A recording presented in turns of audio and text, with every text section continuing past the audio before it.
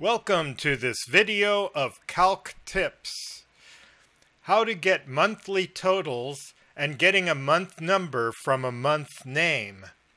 So you have a sheet of sales data for the year and you want to get monthly totals out of it. If you use two columns for containing the first day of the month in one and the last day of the month in the other, it's really quite easy.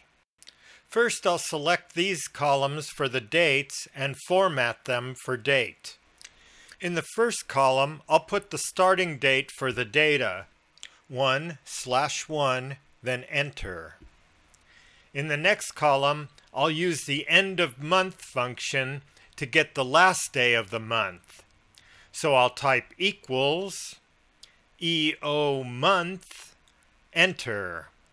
Then click on cell E2, comma, then a 0 to get the end of the current month. Press enter. Now on the next row in column E, I'll type equals and click cell F2, then +1 to get the next day after the end of the month. Press enter. Now I click on F2 and drag the fill handle down to the next row to get the end of the month for the next row. Now I select both cells of the second row and drag the fill handle down to get all the rows I need. I'm only going to go up to April for the example. I'll select column G and format it for currency. In cell G2, I'll use the SUMIFS function to get the totals. I'll type equals SUMIFS, then enter. First parameter is the sum range, which are the amounts we want to add up. So I click in C2, drag down the column to select it. I'll hold down Shift and press F4 to lock it in place. Then a comma to get to the next parameter, which is range 1. This will be the date column. So I click B2 and drag down the column to select all the dates. Hold down Shift and press F4 to lock it. Then a comma. Next parameter is the criteria. I'll type a quote, then the greater than sign, followed by an equal sign, then another quote. I'll type an ampersand to join it to the first day of the month. Click E2. So I'm saying more than or equal to the first day of the month, referenced in E2. Now a comma for the next parameter, which is range 2. This will be the date column again. Click B2 and drag to select all the dates.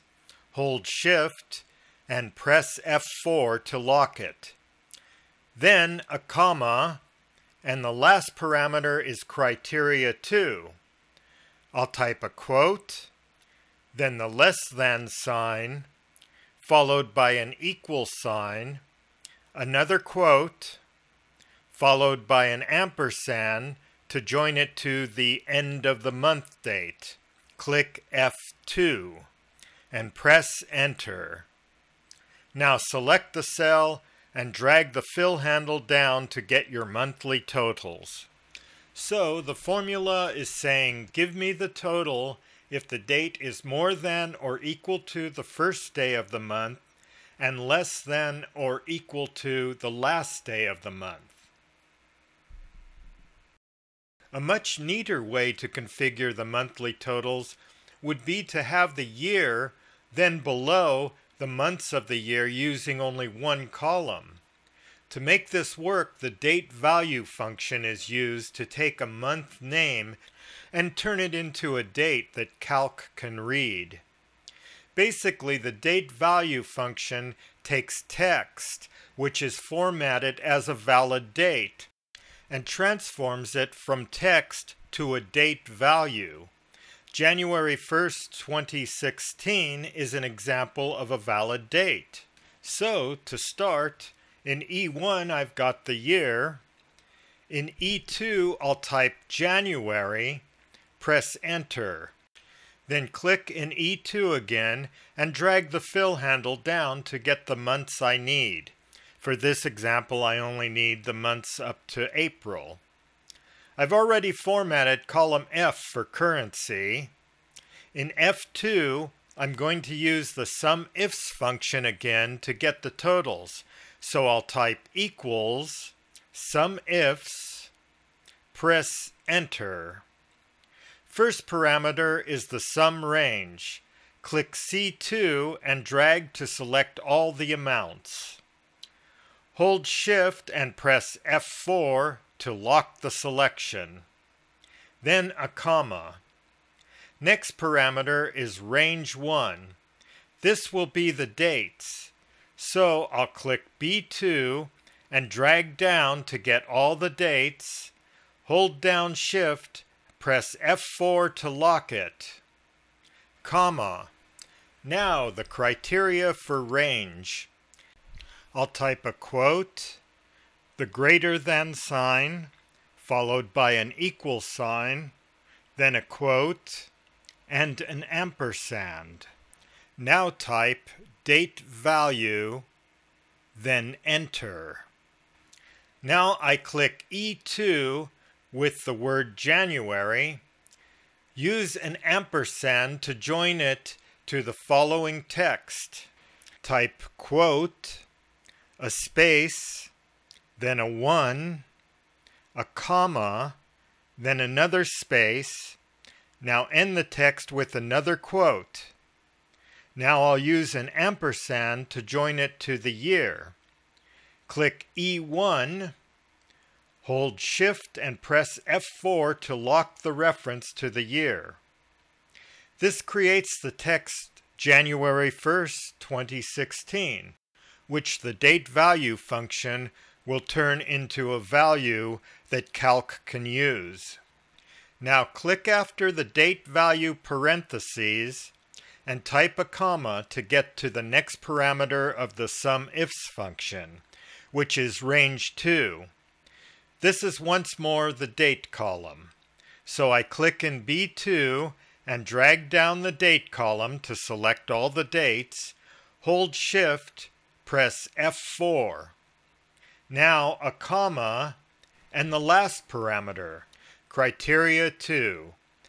I'll start with a quote, the less than sign, an equal sign, then another quote. Type an ampersand to join it.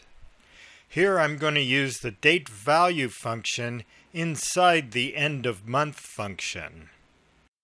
So I type EO month, press Enter, type date value, press Enter. This will be exactly the same as before. Click the month name, E2, then an ampersand, followed by a quote, then a space, 1, a comma, another space, then a quote. Use an ampersand to join it to the year. Click E1. Now hold down Shift and press F4 to lock the reference to the year. Click after the date value parentheses. Type a comma to get to the next parameter of the end of month function. Then a 0 to get the end of the current month date. Press Enter, and there you have it. Click in F2 and drag the fill handle down to get the totals for the rest of the months you need. Date value is a very useful function. Thanks for watching this Calc Tips video. Please comment or send any questions or suggestions for more videos. Thanks for watching.